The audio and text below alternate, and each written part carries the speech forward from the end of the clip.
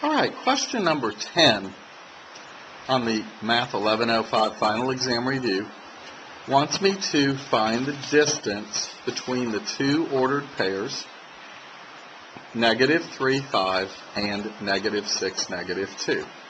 So, of course, that would be the length of the line segment connecting those, having those as endpoints. Best way to do this, let's take the first point. Let's take the ordered pair -3, 5, and let's label it x sub 1, y sub 1, meaning the x coordinate of point 1, the y coordinate of point 1.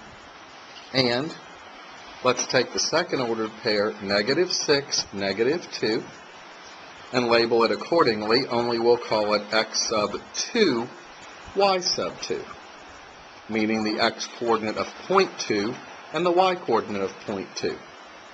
Now, what we need to recall from memory, and this is a good thing for you to make a little flashcard on, we need to recall the distance formula.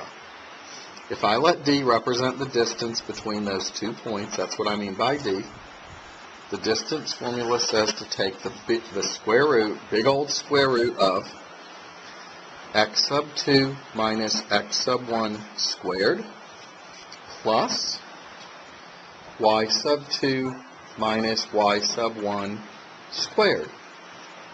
So now it's simply a matter of plugging in and not messing up on arithmetic.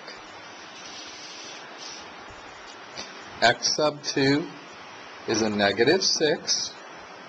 This minus comes from the formula.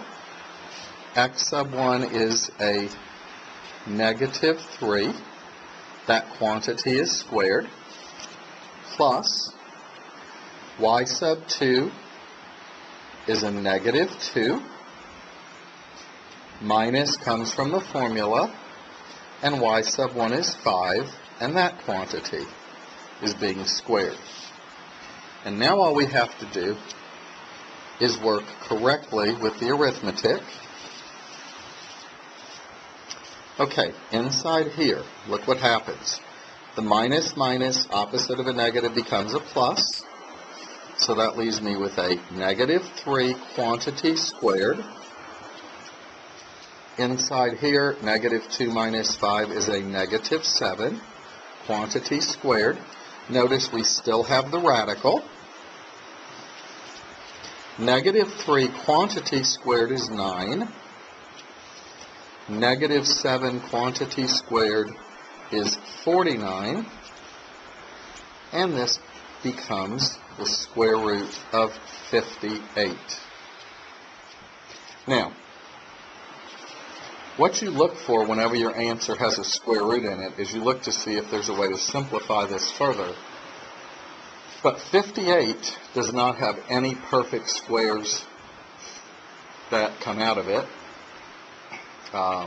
You would look always to see if you could break up the radical by extracting as many perfect squares from under, or the largest perfect square from under it as you can.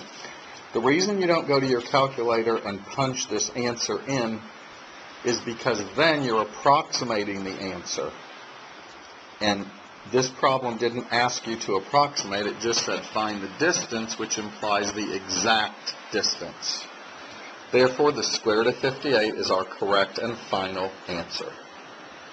So you need to make sure that the distance formula, D equals the square root of quantity x sub 2 minus x sub 1 squared plus quantity y sub 2 minus y sub 1 squared, is part of your repertoire. Got to have that in your brains, guys.